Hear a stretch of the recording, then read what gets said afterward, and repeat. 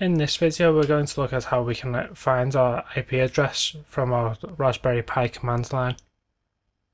This will be useful to allow us to connect to our Raspberry Pi from other computers, rather than having to directly connect to our Raspberry Pi every single time that we want to interact with it. So like with Linux, there are a whole host of different ways that we can do this.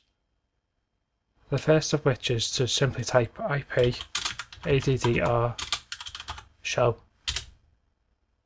This will show us all of our IP addresses on every single network connection that's available to us. So in this example you can see that I have a local connection which is represented by LO, preceded by the number 1. I then have an Ethernet connection which is preceded by the number 2, and then a wireless LAN connection which is preceded by the number 3.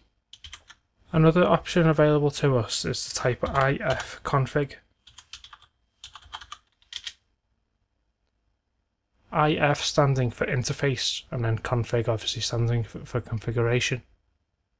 This gives us slightly more detail about our connections and can be used to actually manage our connections with a lot of granularity.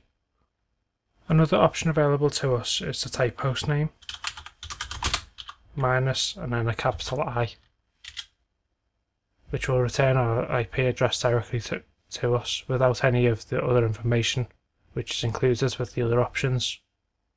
Depending on the reason why you want to access your IP address, you can of course choose different options.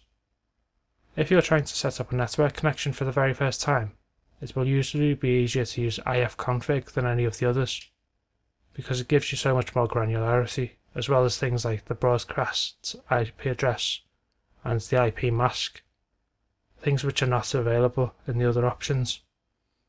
And because you can feed information into other scripts, it may be required that you actually have your specific hostname alone, which is available through hostname -I.